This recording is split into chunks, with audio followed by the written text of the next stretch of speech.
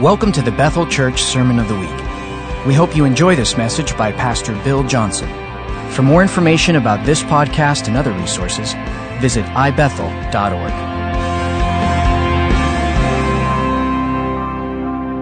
We're going to take one step closer to the finish line.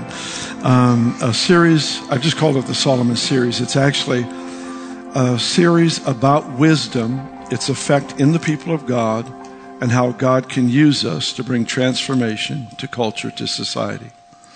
I do believe it's the heart of the Lord. I believe in a couple weeks I'll bring to you the other side of the message, and that is that we need two elements, two realms to minister effectively. The first one is wisdom that I'm dealing with in this series, but the last one that we'll end with is the issue of power.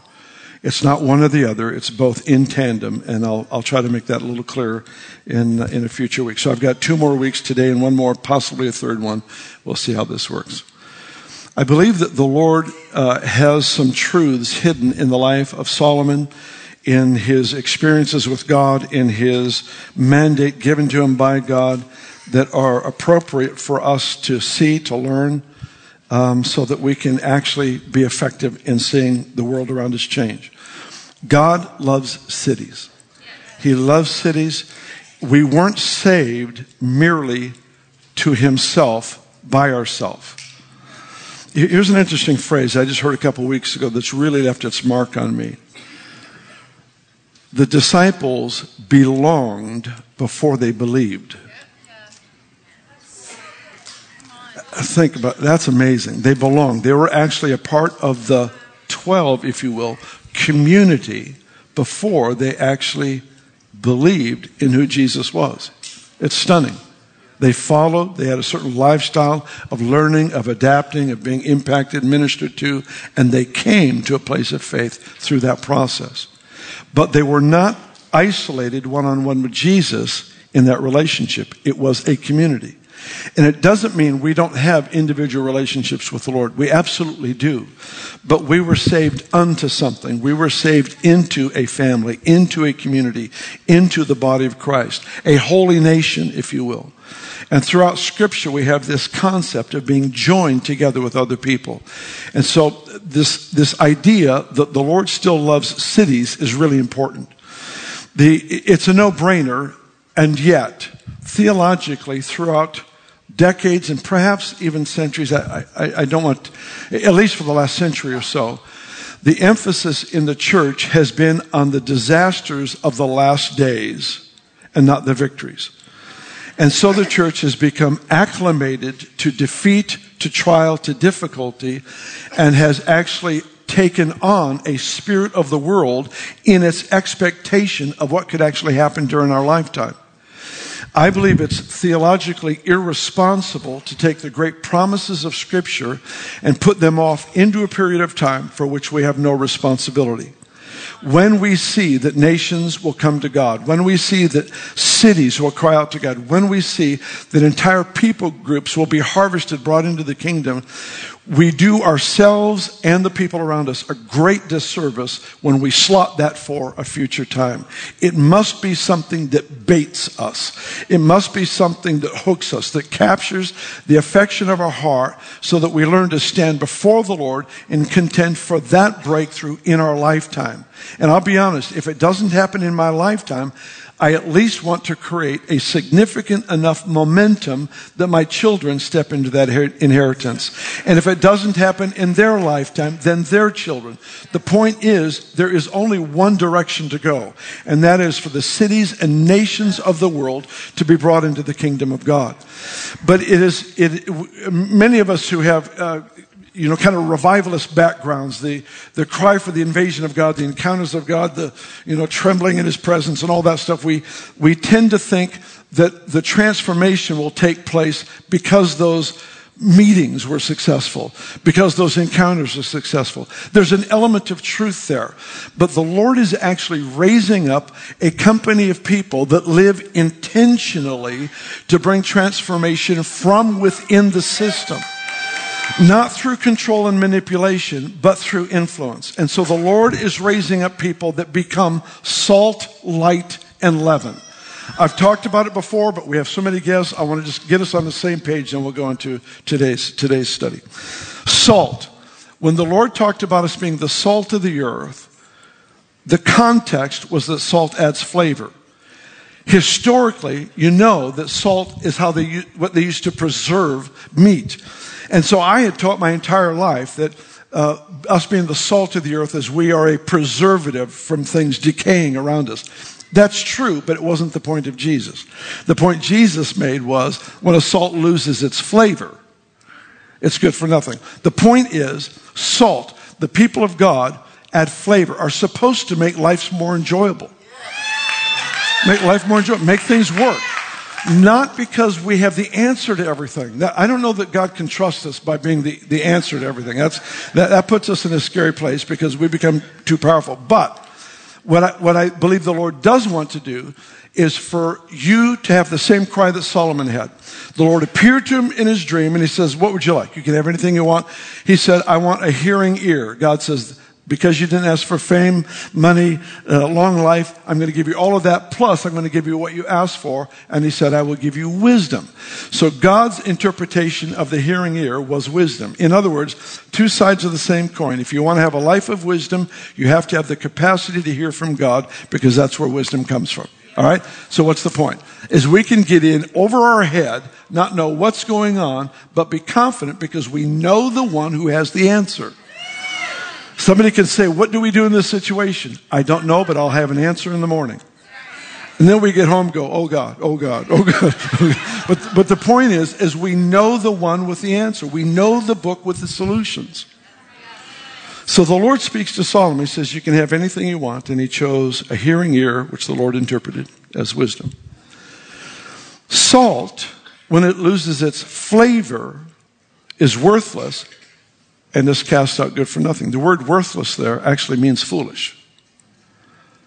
So it's as though salt is representative of the wisdom of God and its impact on society. It's the wisdom of the Lord through the believer that makes life more enjoyable. It's not the wisdom of God of control, that we want to be in charge of everything. I don't like that. And we've tried that. It just doesn't work. It doesn't work. It's not good for us to try to be in charge. It's good for us to be servants of everyone.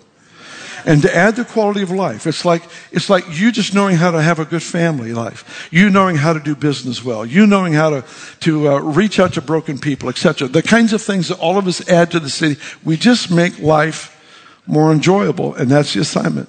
Be salt. How do you do that? You live with great wisdom. You allow the nature of God. See, wisdom unites the spirit of man with the mind of a man. Wisdom is what links the two that seem to work so independent at times. Wisdom is what links the two because it is the fulfillment of the cry of the intellect of man and the spirit of the man because it's the mind of Christ. Wisdom is divine reasoning. Salt, light, and leaven. Salt, light. You are the light of the world, he says in the Gospel of Matthew. Light exposes. But that wasn't how he used it. That's how I've taught it because that's my discipleship training. We preserve, we expose. That's who we are.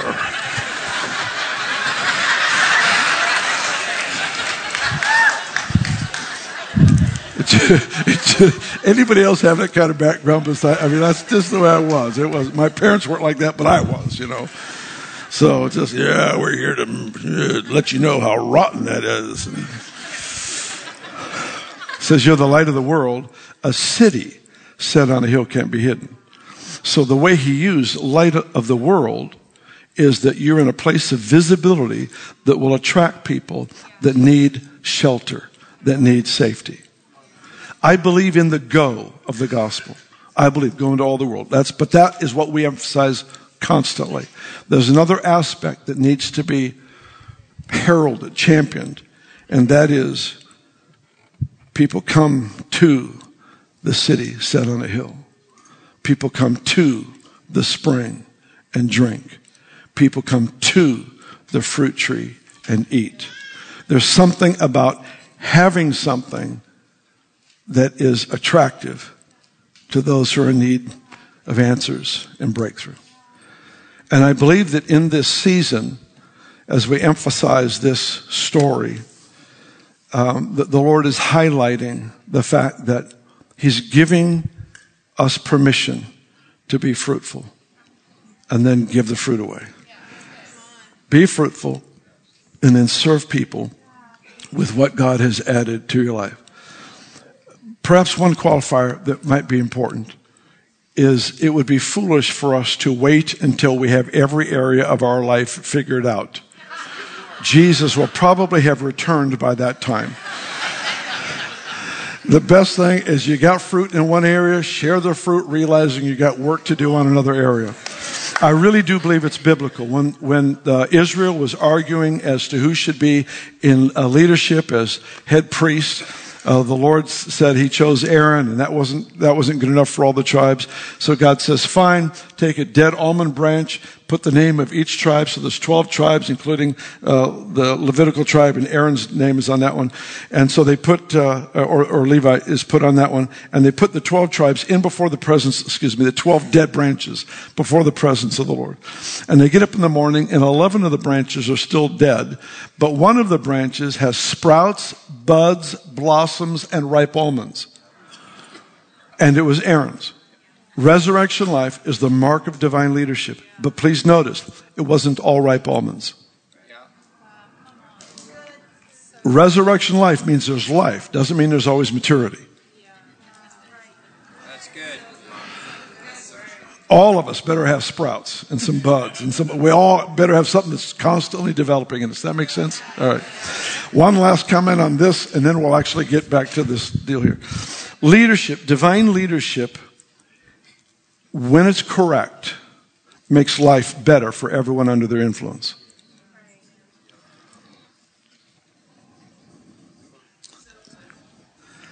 The Bible talks about when the righteous are exalted, a city rejoices. Why? Because they just add flavor. And if that's not the effect, then we have to go back and find out why. Because true leadership is alive to make life better for everybody under their influence. Improper leadership is self-serving, self-promoting. All right. Where we went last week and where I need to cover for a few minutes today is Solomon in his encounter with God. He's sleeping. The Lord appears to him in his sleep, says you can have anything you want. Solomon says, I'll take the hearing ear, wisdom.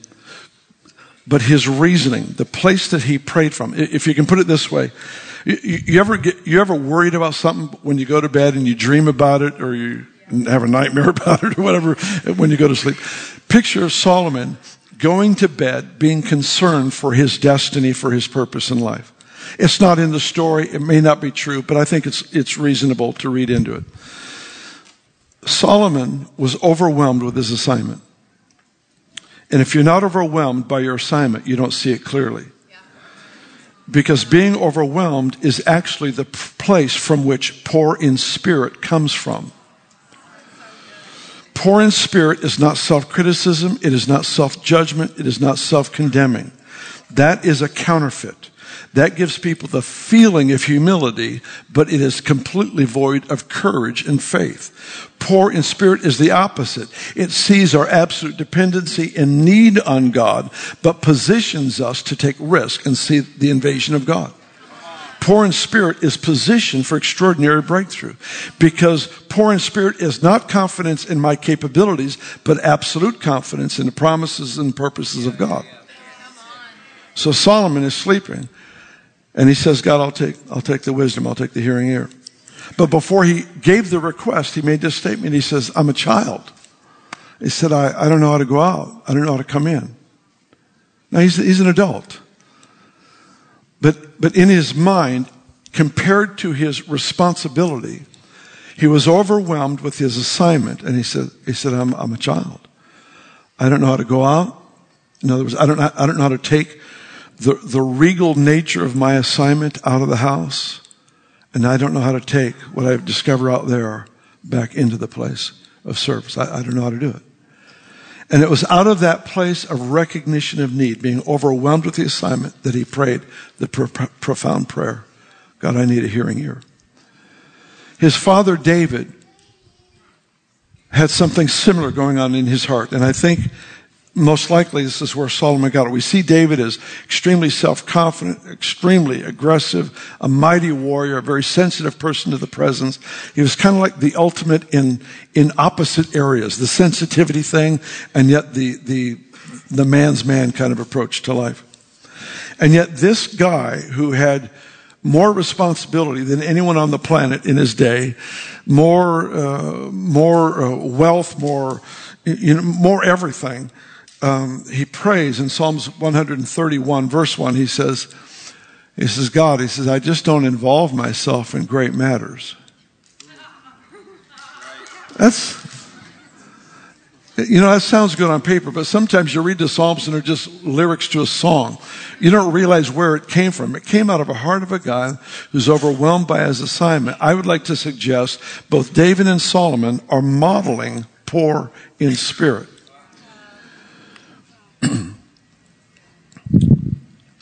Blessed are the merciful, for they shall obtain mercy. When you're merciful, you get mercy in return. But when you're poor in spirit, blessed are the poor in spirit, for theirs is the kingdom of heaven. When you're merciful, you get mercy in return. When you're poor in spirit, you get the whole kingdom. The entire realm of the dominion of God is accessible by those who are poor in spirit. It's really why Jesus stood at this one very, very profound moment, and he said, Father, he said, I thank you that you did not reveal these things to the wise and to the learned, but instead you revealed them to babes. There's something about awareness of need that attracts the Lord. Jesus stood before religious leaders, those who were highly trained in scriptures. He stood before them and he made this statement. He said, it's the sick that need a physician. The well don't need a physician. Of course, referring to himself as one who has come as an answer. And he's looking, if you picture this, he's looking at the most spiritually diseased group on the planet. So he wasn't saying they didn't need his help. He was saying, because you don't recognize your need, I'm not here for you. You don't read into it. I don't mean that he wouldn't have helped them. I'm just saying the recognition of need is the qualifier. For that reason, you've got these, geniuses in religious training that are standing 3 feet away from the Messiah they've been praying for their entire life, and they don't know who he is. And yet you've got a woman caught in adultery thrown at his feet. You've got the man of the Gadarenes that is so demonized, can't see straight, and he falls before Jesus in worship. You've got a tax collector who's a thief. He's been stealing from the citizens of his own city for his entire life. He climbs a tree to get a better view. He wants to see this Jesus. There's something about people that live with an awareness of need that can see clearly. How many of you have heard of Jonathan Edwards? How many of you have heard of John Charles Wesley? How many of you have heard of Charles Finney? Smith Wigglesworth? Can you give me the names of their critics?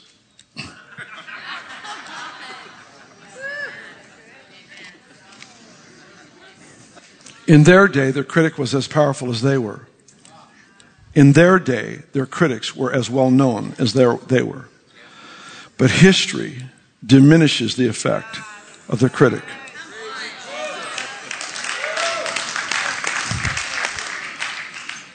John and Carol Arnott are, I think, probably the two most poor in spirit people I've ever met in my life. The Lord honored them with a tremendous outpouring 20 years ago, and it's building again because they have not come to the Lord as experts. They have come to the Lord as children once again. The challenge before us is that childlike heart that even though I have many years now of experience in these things, to realize the need before me is so great that if you don't show up, I am bound to fail. I'm thankful, but I am so needy. And it's that combination that they model so well that I champion whenever I get a chance to. All right. Turn in your Bibles, if you would, and let's see if we can make the most of our time here. 1 Kings chapter 4 is where I want you to go. 1 Kings chapter 4. You guys all right? Everybody alive? Beautiful.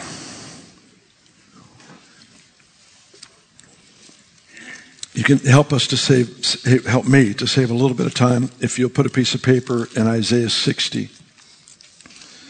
We will go there next. 1 Kings chapter 4, verse 29. God gave Solomon wisdom and exceedingly great understanding and largeness of heart. Let's read that again. God gave Solomon wisdom and exceedingly great understanding and largeness of heart, like the sand on the seashore. I love the thought that wisdom satisfies the cry of the spirit of man. Largeness of heart. Thus Solomon, verse 30, Solomon's wisdom excelled the wisdom of all the men of the East and all the wisdom of Egypt. He was wiser than all men, than Ethan the Ezrahite, Haman the whatever that is, Darda and whoever that is. You know what I like about this verse is God is acknowledging the wisdom of people outside of his own nation. Isn't that amazing? That the Lord actually honored these people that were not of the house of Israel. He honored them by acknowledging they had wisdom. Verse 32, he spoke 3,000 proverbs. His songs were 1,005. Also, he spoke of trees, from the cedar tree of Lebanon even to the hyssop that springs out of the wall. He spoke also of animals, of birds, of creeping things, and of fish. And men of all nations, from all the kings of the earth, who had heard of his wisdom, came to hear the wisdom of Solomon. Verse 34 is our key verse in this section. And men of all nations, from all the kings of the earth who had heard of his wisdom, came to hear the wisdom of Solomon. Isaiah 60,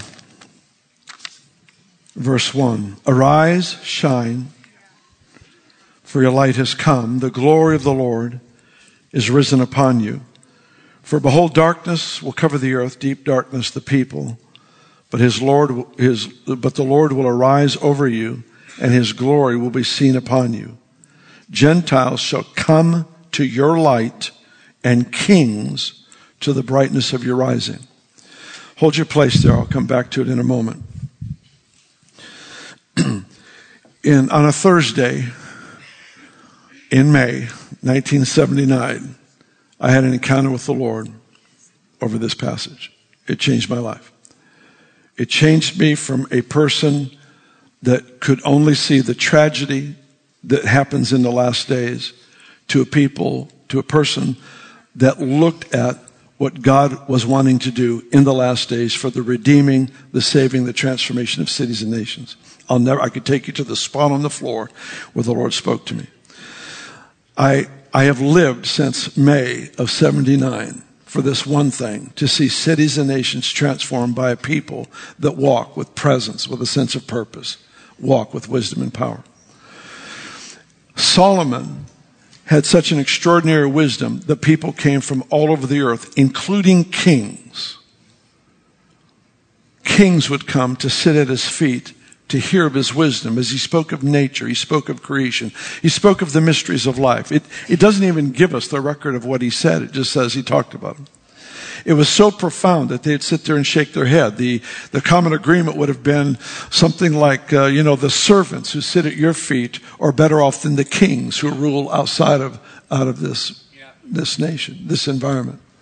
And so here's Solomon giving these extraordinary explanations for life and problems that would come up. And it's a profound experience to see how Solomon impacted culture and society. I believe he's the prophetic prototype, not of an individual, but of a body of believers. And this is the thing that I'm most moved over. So look at the picture again. People come from all over the world to sit at Solomon's feet to hear wisdom. They came to him. They came to the spring. They came to the garden. They came to the fruit tree. They came to the house. They came to the city set on the hill. That was the point. Isaiah 60 verse 1. Arise and shine, for your light has come. I believe with absolute confidence that that verse is talking about you and me and not a day off into the future. Why? John chapter 1 says, Jesus is the light that enlightens every person that comes into the world. There isn't another light coming. When he says, arise and shine, your light has come. There isn't another light. There isn't another light. He came. So get up. You don't need another prophetic word. You don't need another confirming song. You don't need another confirming open door. Just get up. Get up and shine. And it says that the resurrected one will arise over you. So you get up, he arises over you. I mean, it's a profound picture. It's like, I'm not going to contain this. I believe in the goodness of God enough to stand up confident that he will demonstrate himself in and through me. So get up. You get up, he says, I arise over you. And then he goes on and he says, nations will come to your light and kings to the brightness of your rising. Where have we seen this before? Solomon. That's exactly what happened.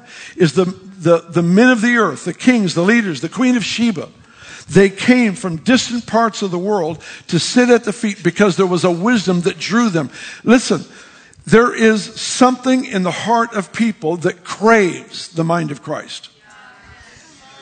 It's why they hung around him. He was not abusive with his knowledge. He didn't use it to make people feel bad.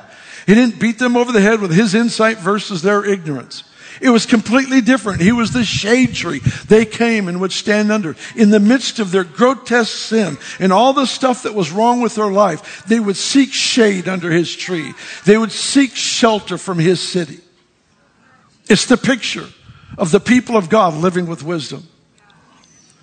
Isaiah 60, I think, is profoundly relevant for us in this subject. Arise, shine, because your light has come. The glory of the Lord has risen upon you. Darkness covers the earth, deep darkness the people, but his light will appear upon you. His glory will arise on you. Nations will come. See, when you get a phrase like that, nations coming, when the church is so predisposed to see so few make it, and so many condemned, we have no ears for hearing the promise that shapes the course of history. Nations will come to what? Your light. And kings, even those who are highly exalted in their world will come to the brightness of your rising. The story continues. Isaiah 60, 61, 62 are profound chapters on the purposes of God in our lifetime. I want you to look at 61. Isaiah 61 is the passage that Jesus quoted in Luke 4 in his inaugural address, if you will, as he is announcing the beginning of his ministry. He stands up in the synagogue in Nazareth. And it was his turn to read. He's just one of the guys. He didn't stand out to anybody. He stood up to read. And as he read out of Isaiah 61, verse 1. And he said these words. And when he spoke these words, the environment of the room changed. And people sat there absolutely stunned that they just had this moment. A moment that nobody else had ever had in all of history. And he read these words. The Spirit of the Lord God is upon me, because the Lord has anointed me to preach good tidings to the poor. He has sent me to heal the brokenhearted, proclaim liberty to the captives, the opening of the prison to those who are bound, to proclaim the acceptable year of the Lord, the day of vengeance of our God, to comfort all who mourn, to console those who mourn in Zion, giving them beauty for ashes, the oil of joy for mourning, the garment of praise for the spirit of heaviness, that they may be called trees of righteousness, the planting of the Lord, that he might be glorified. What is he saying here? It says, the Spirit of the Lord came upon me. Why? Because there's a reason. Because there's broken people all over the place. Some don't see. Some are in prison. Some are held captive by this and by that. Some have shattered minds, shattered hearts from the experiences of life.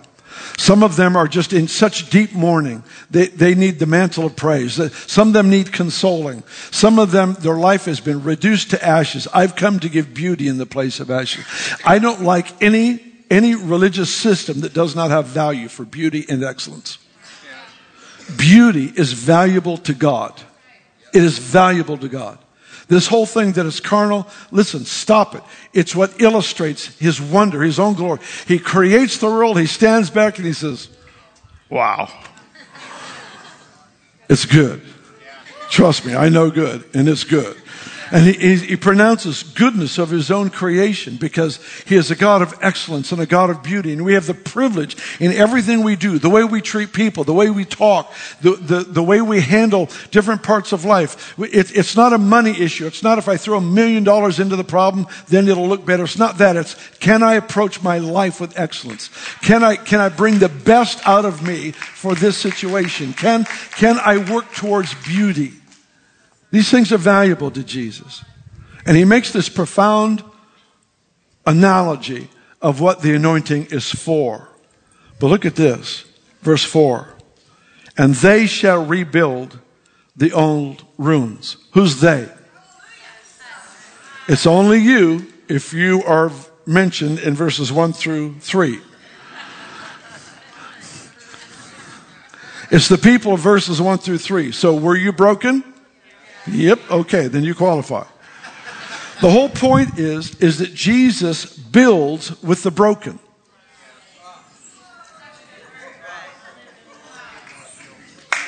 He doesn't build with those who break things. That's why he couldn't build with David. He had to build with Solomon.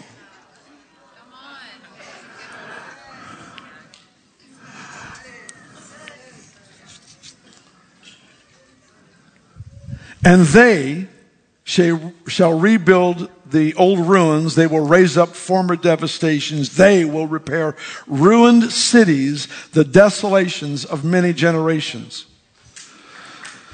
I realize everybody in this room, if you've been born again, you've been born again because you were broken and you recognized need and you called on the name of the Lord and he changed your life forever.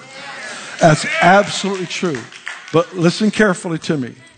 A city is only restored when we value the most broken in the city because they are the building team.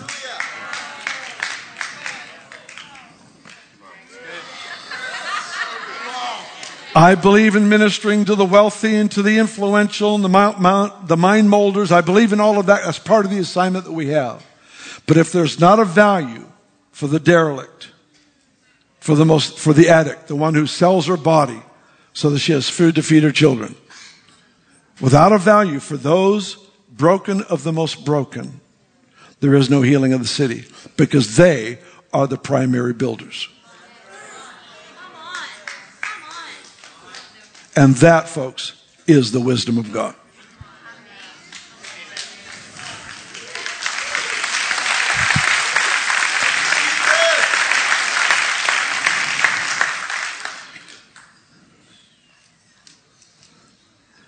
Let's read it again. Verse 4. Makes me happy whenever I get to it. They shall rebuild old ruins. They will raise up former desolations. Wow. They will repair ruined cities. The desolations of many generations. How many know, as a nation, I realize we have people from all over the world, but how many of you know from the U.S., we have desolations in our nation that are the result of many generations undermining the purposes of God. And this is saying the key to the building is the one that would be the easiest for you to reject. The easiest one to ignore is the key to the building. Verse 5, strangers will stand and feed your flocks. Sons of a foreigner shall be your plowman, your vine dresser. You will be named priests of the Lord. They will call you servants of our God. You'll eat the riches of Gentiles. In their glory you will boast. Go back to the first phrase of verse 6. You shall be named or called priests of the Lord. Another reason, I don't know if this is needful for you, but it's important for me to say. Another reason I believe this passage is prophetically dealing with the people of God in this hour is because of that phrase. And you will be called priests of the Lord. You see, in Exodus 19, verse 6, this idea of the priesthood of every believer was introduced. God introduced it, gave it to Moses. Picture now, we've got 12 tribes in Israel, and God is telling Moses, all of my people are going to be priests. Not just the one religious tribe, the tribe of Levi. All of them are going to be priests. What does it mean to be a priest? Doesn't mean to wear a backward collar. It doesn't mean that you have an office in a cathedral somewhere. It means that you are one who ministers to God, you minister to believers, and you minister to pre-believers. To God and to people. We represent, to reverse the definition would be this, is that not only do you minister to God and minister to people, but you actually represent people before God and you represent God before people. There is that role as well. That's what Jesus did when he said what the Father was saying, is he was representing the Father to humanity. And when he prayed, he says, Father, and in John 17, he begins to pray about what he had done. He was representing humanity, saying, God, I gave them my glory that they might be one. He was representing humanity before the Father. So in Exodus 19, he introduces the concept and he points forward and he says, you shall be priests of the Lord. In Isaiah, you shall be priests of the Lord. What is that? Moses, the law, Isaiah, the prophets, pointing to the future. There's a day coming when you shall be priests of the Lord. 1 Peter 2, verse 9, he stands and he says, you are. You are a royal priesthood, a holy nation, a people for God's own possession, that you may proclaim the excellencies of him who's called you out of darkness into his marvelous light. You are. You shall be, said the law. You shall be, said the prophets. You are, said the Apostle Peter. Because it's now.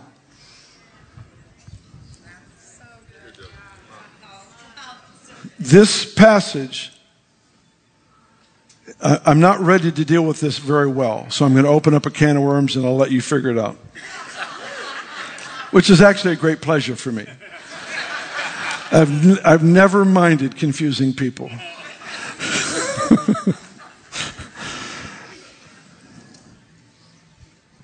There is a transfer of wealth and resources coming to the people of God. But it's for the purpose of being empowered to serve effectively. I believe there's a benevolence movement that is not only going to attend to the needs of the poor, but will break the cycle of poverty. The Lord is giving us wisdom. I've been crying out for this for a number of years, giving us wisdom to know how to break the cycle of poverty. How many of you know throwing money at a problem doesn't always fix the problem? So it's not the answer, and yet you still have to have the resources. We have passages like this of the resources of the Gentiles. What is he saying? I believe he's just saying, listen, I'm going to put the wealth of the nations at your disposal. Why? Because you've discovered who you are. You are there as a formerly broken person that is to see other broken people healed unto the rebuilding of cities. And to do it, we'll need resources to do it right. The challenge that is before us right now is that the world around us are looking for three things. It's how well we steward resources, favor, and authority. Resources, favor, and authority. How well do we steward what's been put in our hands? I believe there's a message, if you will, just through the actions of benevolence.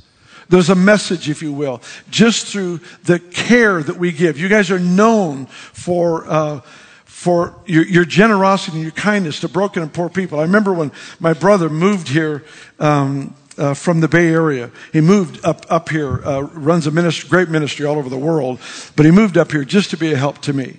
And he moved here, and as soon as he got here, went down to the grocery store to buy some food, and there was somebody outside that was in need, so he stopped to help them, and the person said, "No, somebody's already inside getting me food." And he goes in to find out somebody from here was already in there shopping to buy this person food. He says, "I can't even give food away." It's really frustrating because somebody already got there first.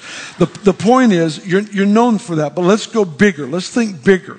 Let's think bigger as the Lord entrusts more and more of the resources of the world system around us into our charge. What are we going to do with it? How can we initiate a benevolence movement? I believe there's a movement started. Let me just throw it out with Norway. I believe there's a benevolence movement with the resources of Norway, with the state of California, and with Hong Kong. I believe those are three key places where a benevolence movement will start that will impact the course of history and in many cases break the cycle of poverty even over entire nations. It's important because wisdom is seen. Wisdom is seen by our stewardship of what God puts in our charge. It's like we become obsessed or possessed with this vision of what could happen in our lifetime, and then all of a sudden God puts resources, of favor, of open doors, of money, whatever it might be. He puts that into your charge, and you're already ready to invest it because you know what God has put in your heart to do.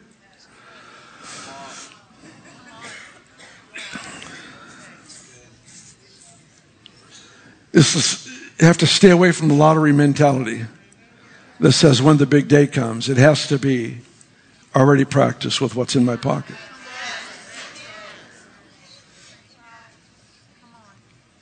I'll tell you what, it starts before you have the money. Do I have hope to make a difference? Do I have hope? Is it possible? We know the individual can be saved. We know the family. I'm thinking cities and nations now. One of the things that we're being challenged in is how well will we handle resources? How well will we handle favor? How well will we handle authority?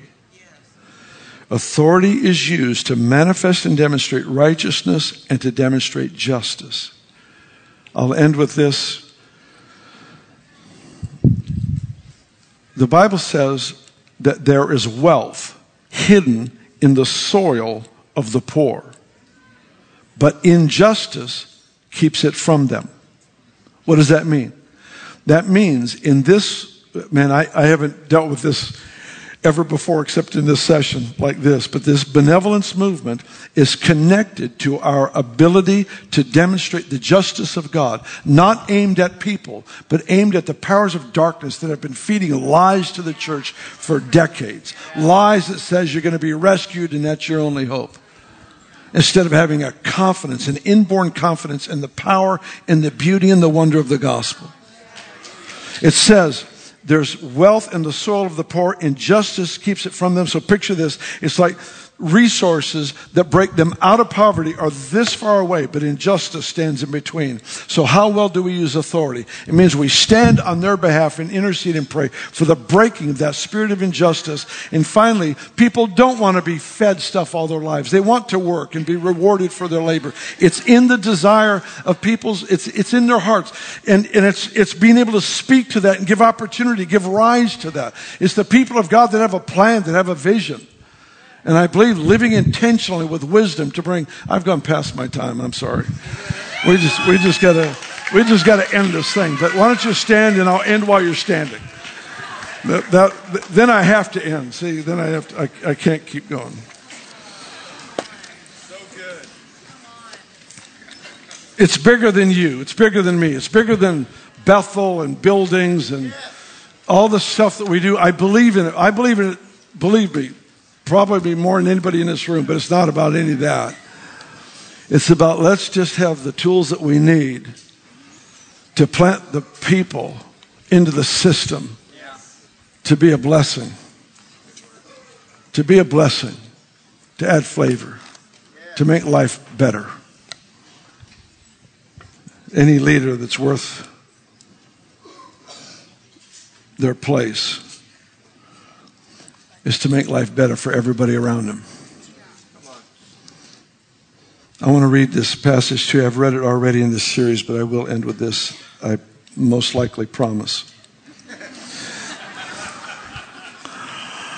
It's as close to a promise as I can get without making a vow.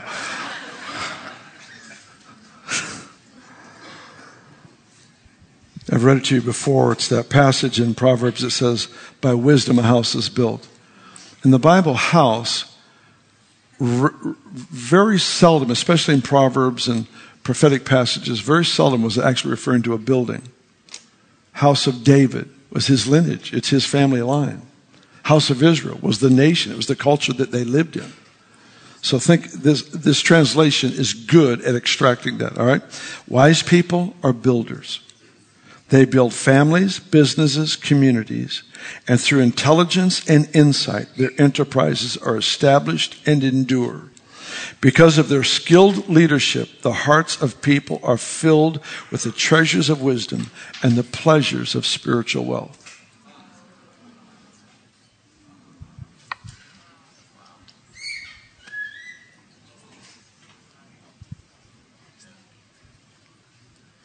Man, this makes me happy. Put your hand on your heart. Let's pray. Father, we do embrace this call, this identity shift of being a people that add flavor, people that provide safety and safe place. And Lord, I do ask that you would give us such insight on just how we maneuver, how we navigate in this particular privilege and assignment in life. And that everybody in this room, everyone who listens on podcast and Bethel TV, there'd be this shift in hearts. This says, God, we want to steward what you give us well, from the resources to the favor to the authority. I pray it so that injustice would be broken and that cities and nations would be presented to you as those who love you well. We pray this for the honor of the name Jesus. Everybody said, amen, amen.